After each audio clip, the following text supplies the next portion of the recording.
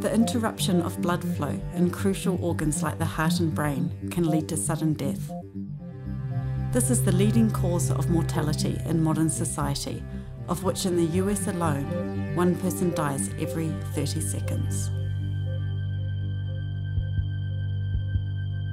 The circulatory system is a very complicated maze of vessels from the heart to the rest of the body, carrying blood with its oxygen and nutrients.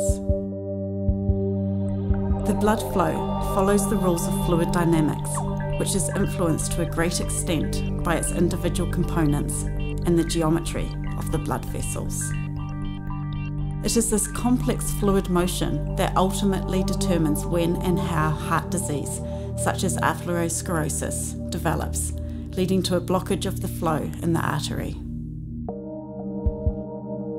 Predicting or preventing these occurrences is at present impossible. The only means of determining more detailed information on flow interruptions is by applying computational methods to model blood flow in the arteries.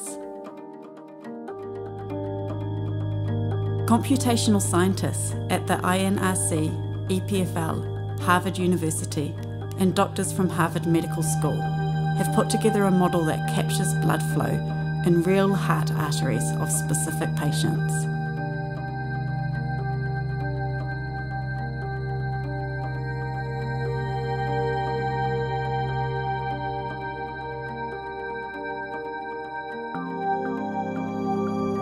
For the first time, specialists are given an unprecedented detailed view, especially near critical points like artery bifurcation, where arterial disease is more prevalent.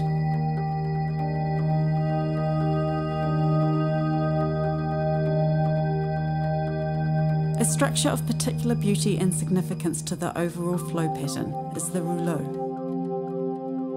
Here, a group of red blood cells stack on top of each other, then move apart and come back together, very much like dance partners.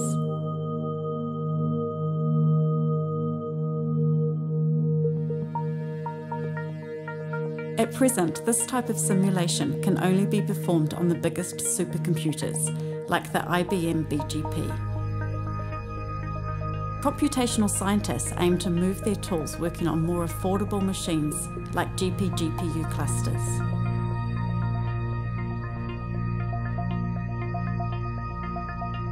The dream of this project is to put computational tools in the hands of doctors who can use them to diagnose and predict the risk of heart attack, enabling computer-guided medicine to help people live longer lives.